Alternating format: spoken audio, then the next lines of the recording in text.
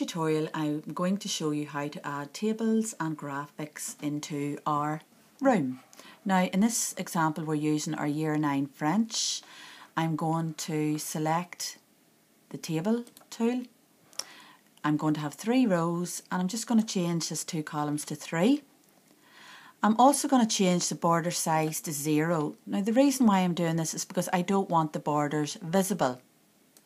Another option I'm going to choose is I want to position the table into the centre.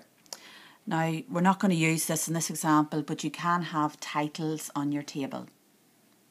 I'm now going to press OK. I'm now going to enter in French. I'm going to enter text. I'm going to position my cursor in the centre. And I'm now going to upload a graphic.